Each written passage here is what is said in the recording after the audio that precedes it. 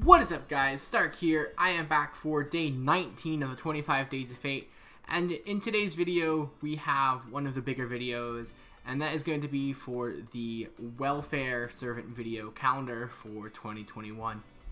Now, I guess in the grand scheme of things it's not going to be that big of a video, but when I say big I mean like a really important video for you guys to watch for which welfare servants we're going to be getting for 2021. So in my opinion, I think the lineup for welfare servants is actually going to be really good for this year. And I think 2021 on a whole is going to be a fantastic year for new players. And like, there's so much good stuff coming out in 2021. So we have the welfare video today, and I'm putting the finishing touches on the actual banner calendar for the 2021 year. So that'll be coming out either tomorrow or the day after.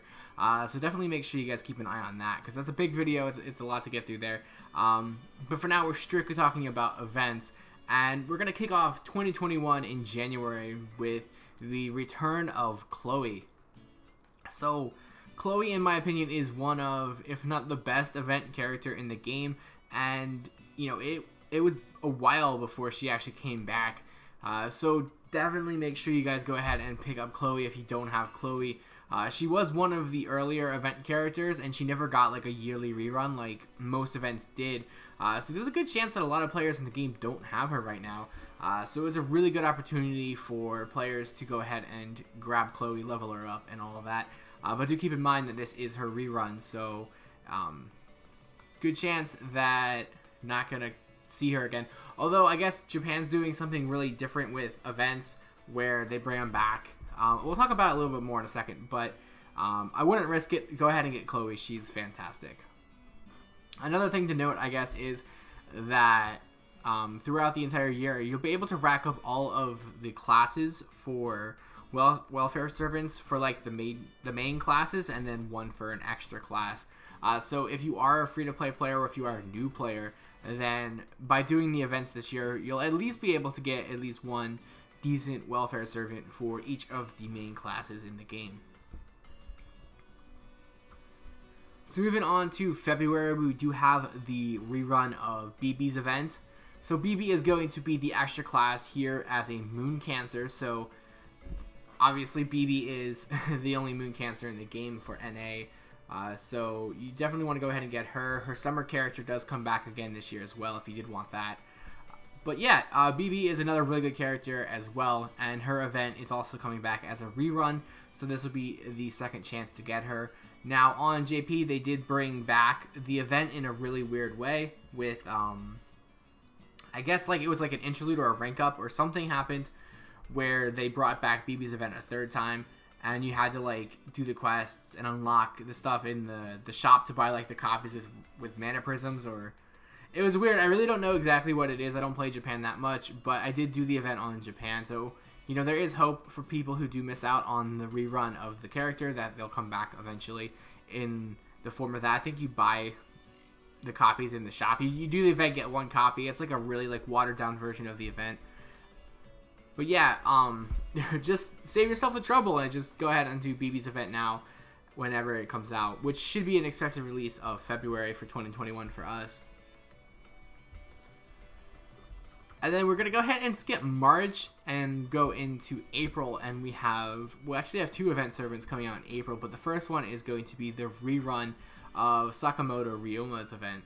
So Sakamoto is a rider, so he'll fill that void for you there. Another really good character. I mean, honestly, pretty much every character in this event is going to be really good, but there are some really like top tier level servants.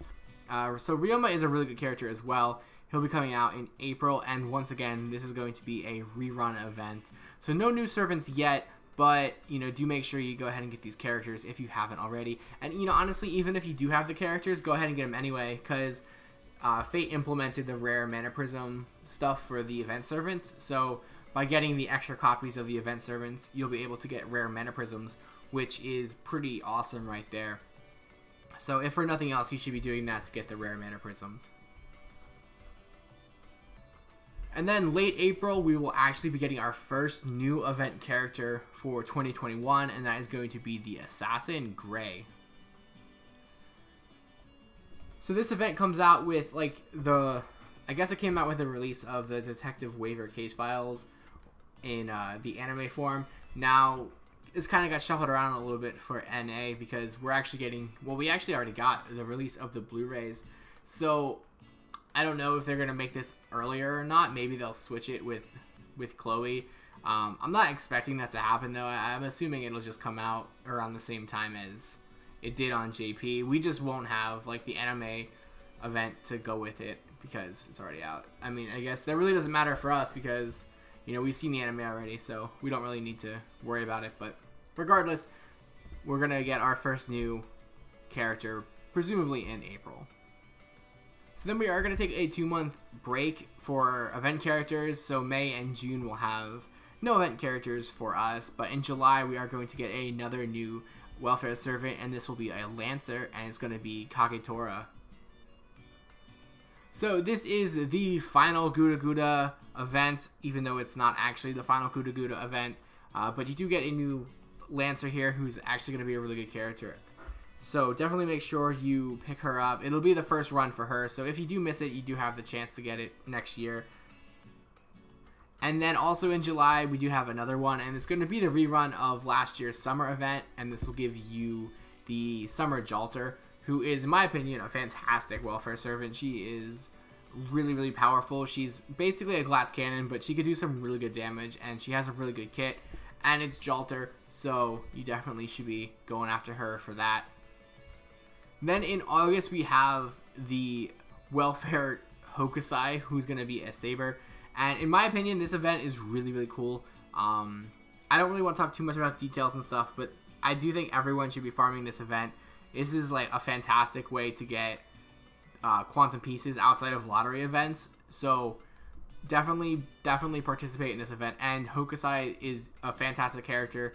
She's a really cool character, and you know, if you missed out on her 5-star character, at least you can get her in her Saber form, and I think that might be a big draw for a lot of people. But she is, I don't know what other 4-star Saber welfare servants are there.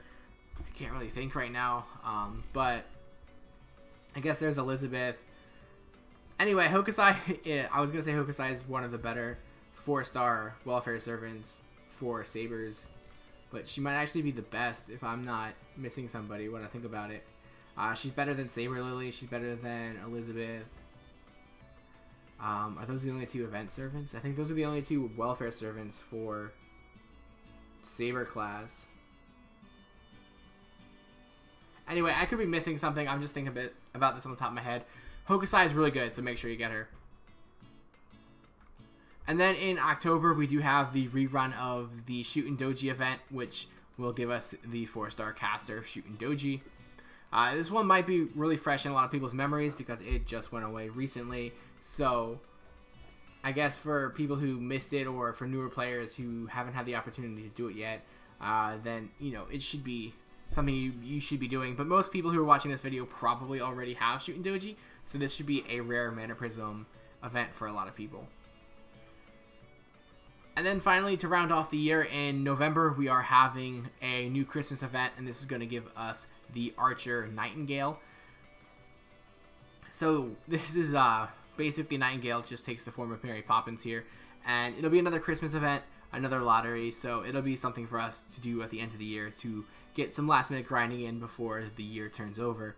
And definitely with all the servants that are coming out in 2021, there's definitely going to be a lot of farming needed for a lot of these servants to level them all up. So definitely make sure you farm this lottery. And yeah, the only other thing I really need to say here is that the Ruler Christmas event for this year probably won't be coming back. I guess if NA's lucky, maybe we will be able to squeeze it in. I don't think that's going to happen, but I guess, you know, you can never say never with this thing. But yeah, that is going to be the welfare calendar for 2021. So really good characters, really good lineup in my opinion. Probably one of the better lineups for, you know, a year in particular. Is a little low on the count. You know, only having 9 welfare servants in the year is a little low. Usually they do, you know, 10, 11, 12, 13, something like that. So 9's a little bit low. But on the flip side, you know, the banner characters that we are getting this year are going to be really good. So And there are a bunch of other events sprinkled in throughout the year. Like, off the top of my head, I can think of Kama's event, which is going to be coming out in, I believe, March. So that does give us, like, something to do during March. It's not like it's going to be a dead year. By any means, it's probably going to be, like, one of the heaviest years in Fate. I can't really say the same about 2022, but, you know, that'll be for next year's video. But for 2021, you know, it's going to be a really busy year for a lot of people, and there's going to be a lot of good stuff to get. You know, we also do get, I think we get 2 story chapters as well next year, so there's a lot to do. So just unfortunately, I guess they just couldn't squeeze in any more welfare servants, but we still get a really good list of welfare servants. Like Chloe, fantastic, like one of the best characters in the game for welfare servants. Even outside of that, she's an amazing character. Summer Jalter is really good. Hokusai is really good. So yeah, I mean, they're all really good characters in my opinion. BB as a Moon Cancer, you definitely want to make sure you get BB as the Moon Cancer, just so you can have a Moon Cancer on your team. So yeah, guys, that's the welfare calendar for 2021. I hope you guys did enjoy the video, and if you did, feel free to like, comment, and subscribe. And as always, I do have the links below to my Twitter, Twitch, Patreon, and Discord, so make sure you check that out. Make sure you check out the 25 Days of Fate Christmas giveaway video, because that is rounded down the time for that. There's only a couple more days left to check that out and get all the details for the stream. I will be posting the details for the time of the stream probably Monday, so in 2 days time. I'll either make a video for it all or post it on Twitter or in my Discord, so make sure you guys are there and check that out. I definitely want you guys to be there for the stream. I want as many people there as possible, many entries as possible. And if I got my times correctly, we should still have some time left on the lottery, so I'll be farming, like, last minute lottery farming all day on Christmas. Maybe not all day, but for a good majority of Christmas Day, I'll be farming lottery, so I hope to see you guys there for that. But until then, I hope you did enjoy this video, and I'll see you guys tomorrow.